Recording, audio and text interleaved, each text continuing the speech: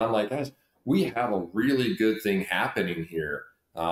We can get better. There's no question about it, and we will. And so, in the next 5 years, if I'm thinking of what is successful, Mike, is I view myself as responsible for taking a founder-led organization to a team-led organization. That still means there's a leader, and that's me. But I need to help the organization move past that, where we can't pick up the bat phone and call Batman when something goes wrong every time. For Great America to continue, it has to evolve past even just my family.